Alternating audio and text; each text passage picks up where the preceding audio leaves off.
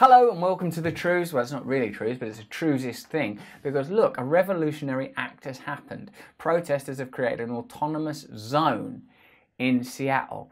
Now, for a long time I've been banging on about the only way I can envisage revolution is decentralization and fully autonomous syndicates acting in confederacy with one another. Let's see what's going on here in Seattle, because I'm intrigued to know if this can actually work. Is this potentially real revolution? Tonight with a live look from Capitol Hill, where protesters have created a so-called autonomous zone just days after Seattle police boarded up and abandoned the East Precinct. I suppose there's a bit of an assumption that it's temporary, but you could argue that, you know, where's Mesopotamia now? All countries are temporary. Where's Byzantium? Is that what it was called? You know, countries are temporary. Countries are constructs. An ancient country like England, construct. A relatively new country like the United States of America, construct. Flag, economic system, confederacy between states, agreements, laws, and a constitution, like a magical spell written in language. So the creation of a nation is a possibility. And real revolution, which seems to be what we're discussing now, is a possibility. Let's see what Tucker Carlson says about it. And is it me, or is Tucker Carlson looking a bit... Something's happened to him in lockdown. I don't know what it is. Is it his hair? Has he gone a bit slinky? Has he gone a bit slender? He's having a lockdown moment. How many countries are there on Earth? Last week, there were a total of 195. But if you guessed that, you're wrong, because tonight, there are 196. Ladies and gentlemen, say hello to the latest addition to the global family of nations, the Capitol Hill Autonomous Zone, formerly known as downtown Seattle. I like his sort of patronising tone, don't you? It's really interesting. There's a new country. Well, diddly diddly dee. It's sort of like he's sort of taking a piss, isn't he? His whole tone is taking a piss. I like these right-wing commentators that emerge out of America. But what do they tell us? Like, you know, like, and the way that they vary. What does it mean? Like Bill O'Reilly to, like, you know, Rush Limbaugh, this guy now, who there was all those others, Glenn Beck, was he one? You know, like, I don't know why, I find them interesting. Who's City Hall? Our City Hall! Who's City Hall? Our City Hall! Looks pretty appealing. Looks pretty appealing. I wonder if there's a future in these ideas.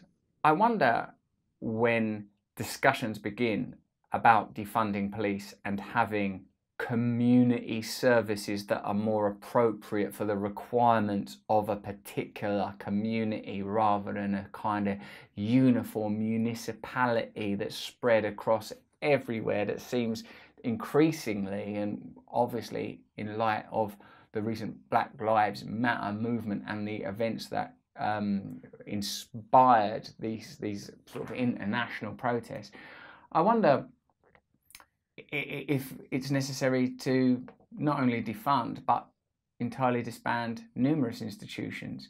And when looking at these institutions, we have to consider which institutions are symptoms of the way that power is structured and which ones are formative. I would argue that economic and financial institutions are formative, and municipal institutions such as police force are symptomatic. Where is power actually held? Power is asserted, exerted, control is experienced through police, and this defunding is very, very, very interesting. But this whole Seattle deal, containing a zone, I wonder how you run it. I wonder how you medicalise it. I wonder, see, like, if you do decentralise power, in the end, what happens in the areas of justice, security, medicine? Those are considerations. I'm not suggesting it's not possible. I believe it is. But I'm really interested to see how these things play out. But before you jump on Expedia to book a trip with the family to the Capitol Hill Autonomous Zone, now known, by the way, as CHAZ, the country's Tourism and Economic Development Department is calling it that. Not long ago, that kind of sneering contempt would have been applied to countries in sort of Eastern Europe or African nations, like, you know, terms like banana republic and all of these kind of ideas are to sort of say there are certain nations and institutions that are inherently more valuable than others. But of course, as I've already said, a nation is a construct. If it's a construct, well, that means, I think, that you can construct others. It's a bit like the arguments around religion. What you're saying, that a religion that's new is not as valuable as an old one, a nation that's new is not as valuable as an old one. This for me seems like, in a sense, an extension of a protest, but where does revolution come from? How do new ideas, new communities begin?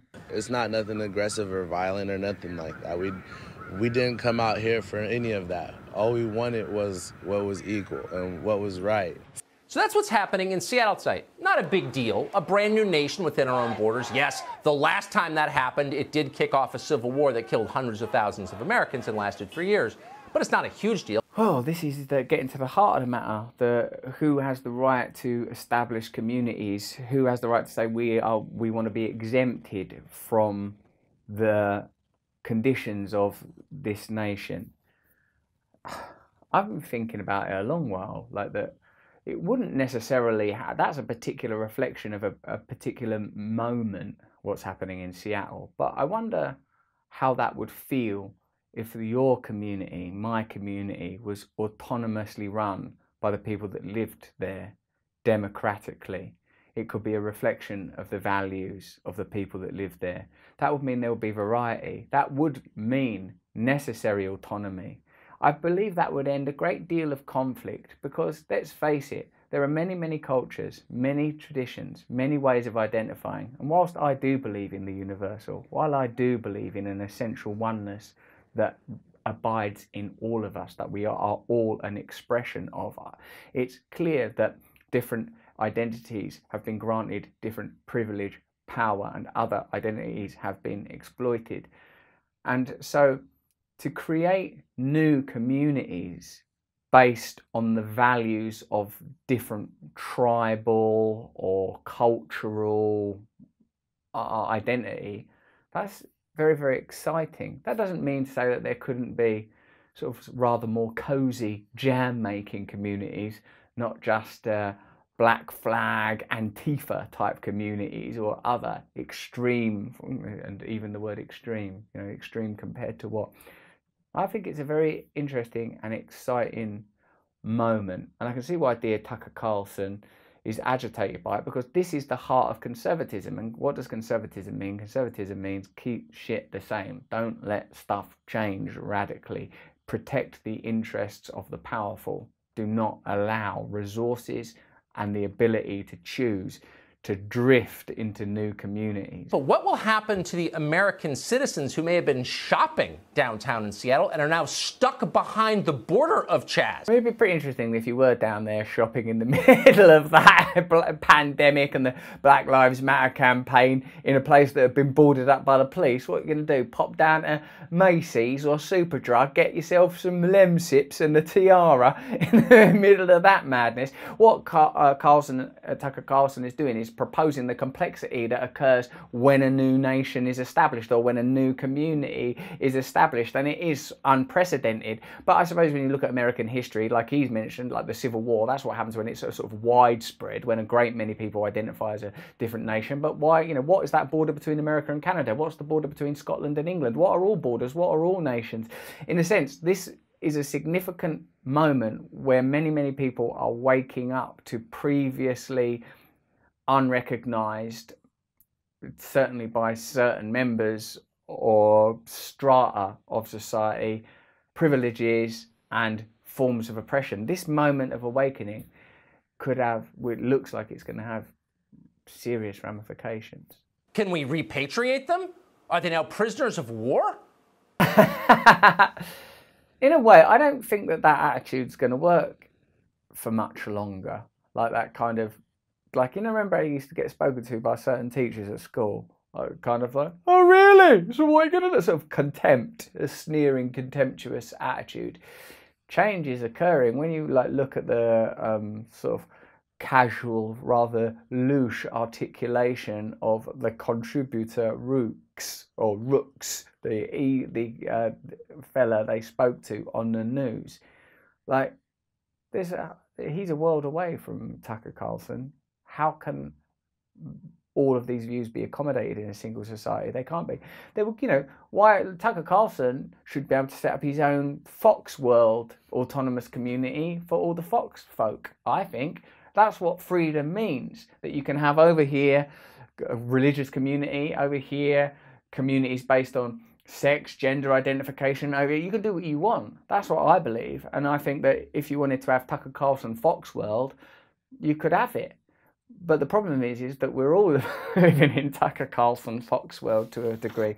Look at this wonderful tweet. Donald Trump described the protesters as domestic terrorists, which is almost an anagram of his own name and certainly has the same initials as his own name, who have taken over Seattle, run by radical left Democrats. Well, I'll tell you what, I'll be interested to see how Democrats respond to this, because this reawakening of radical politics will leave centrist parties, which I would describe the Democrats and most movements, previously left-wing movements as, they're going to find that the territory is shifting. That it's no longer about the politics of gestures, but about genuine reorganization.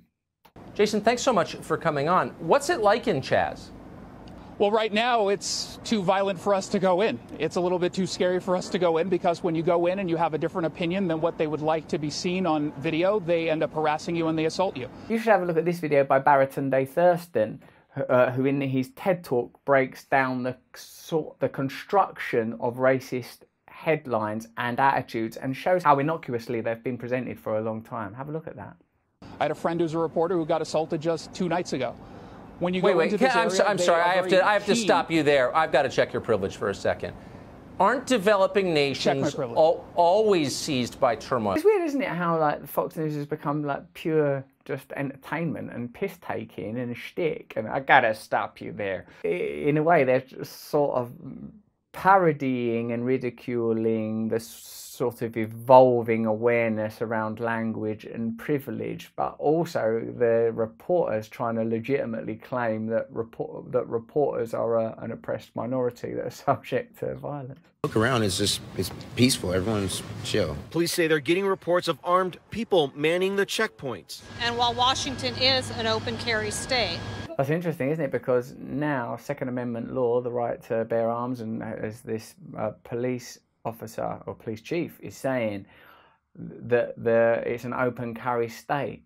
So like the actual idea behind the Second Amendment, hold on a minute, what if we found ourselves in a situation where the government was completely unrepresentative of the people? Then the population should be able to arm themselves in order that they can form militia and confront the state. Now we know that's ridiculous because of the amount of state power, but if en masse armed people resist, wow, that's an interesting situation. Me, because I believe in non-violence, you know, that's sort of my personal position. But I can see how now the American Constitution is going to become mobilized against itself. there is no legal right for those arms to be used to intimidate community members. Again, like what's happening is this bizarre reversal, whether it's the reporters feeling harassed or the police chiefs feeling intimidated. This is an inversion of the previous situation. Seattle is interesting because we're only members of our nation if we say we are. If we don't feel that we are benefiting from the conditions of our nation, that old refrain of why don't you go back to where you come from, well, that now is being reversed. It's why don't you claim these spaces for yourself? Why don't you set up your own communities? Why don't you exempt yourself from taxation and law? Why don't you establish conditions that are amenable to you? And in fact, why don't you? Why don't all of us? Why don't we create communities that are reflective of our values? Why don't we respect that some people might want to run communities one way, others in an entirely different way, and as long as they're not impeding on one another's freedom, what problem is there with that? Police say they want to negotiate with protest leaders to return officers to the precinct, but both police and protesters admit there are no leaders. Everyone's stepping up and being a leader, and everyone taking initiative and not being complacent and watching out for each other. Leaderless,